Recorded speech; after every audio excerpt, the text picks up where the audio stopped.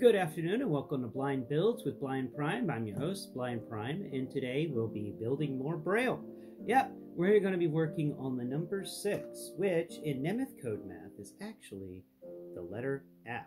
F becomes 6. There it is. I had it upside down. F becomes 6, and 6 becomes F. It's pretty cool. You can actually, if you spin it around, you get something completely different. But today, we're going to teach you how to build the number 6 out of Nemeth code math. And of course, if you've been watching the series, then you understand what Nemeth code math is and how essential it is for Braille and the blind in mathematics. The old way required a number symbol before putting down your numbers, which if you're trying to do a mathematical theorem or something like that, it can get very complicated and you have to keep a lot more in your head than you normally would. Removing that one symbol can remove a lot of strain and problems from doing mathematical equations for the blind. Thus, this cool guy named Nemeth created Nemeth code math. And this is the number 6, and we're going to teach you today how to build the number 6. I hope you've enjoyed the series so far, and I hope that you will continue to enjoy the series on building Braille. Of course, after we're done with the numbers, I'm going to talk about the blackboard, which is something that I use to build Braille with. Or actually just double check my work. I have my blackboard right here, and this is the blackboard. This is an entire, what would you call such a thing? Tablet, no, it starts with an S, but for some reason I'm just drawing a blank. Maybe not enough coffee. No, not scarab, not scalpel.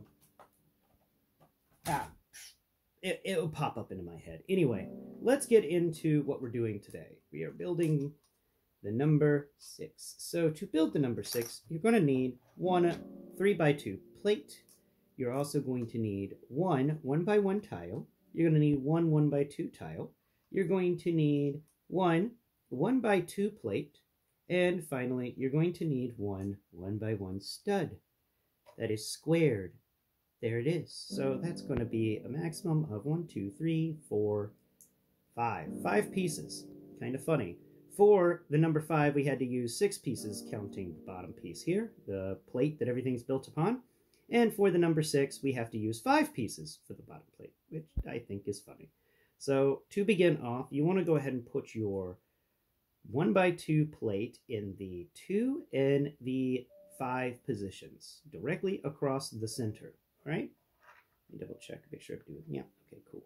Now, what you're going to do is you're going to put your 1x2 tile on the 1 and the 4 positions, the top. Then you're going to get your 1x1 plate and you're going to put that in the 3 position at the very bottom. And finally, you're going to get your 1x1 tile and you're going to put it in the 6 position. And you're going to have a number 6. I know, it doesn't really look like a number 6, does it? You would think it's like somebody chopped off the top of the number 6 and just left that without the little circle at the bottom. So now that we have a number 6 built, we have 2 6s there, and that's the F. All right. Now let's build the number 6 on the ground. On the tabletop in front of you. Put down your 3x2 plate, take in your pieces, a single 1x1 tile, a 1x2 tile, a 1x1 stud, and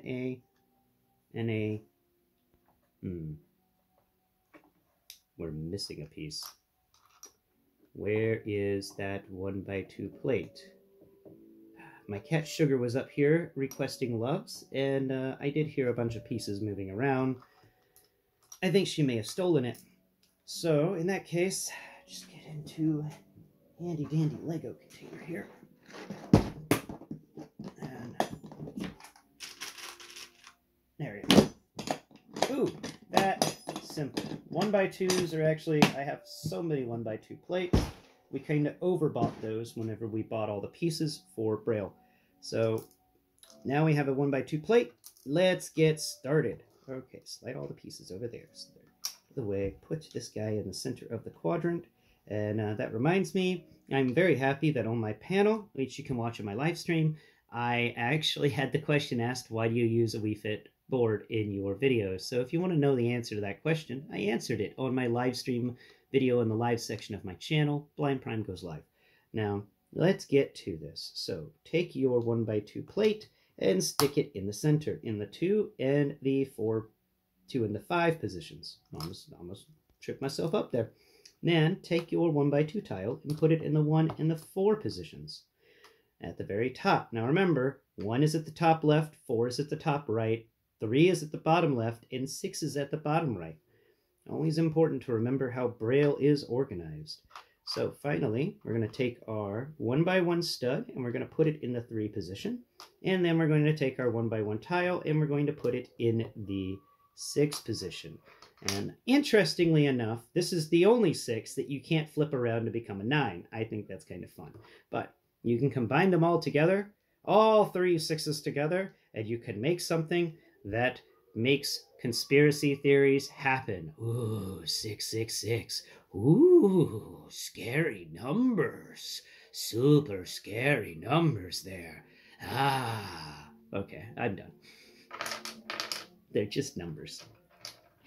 I hope that you have enjoyed today's episode. I hope that you have learned something today.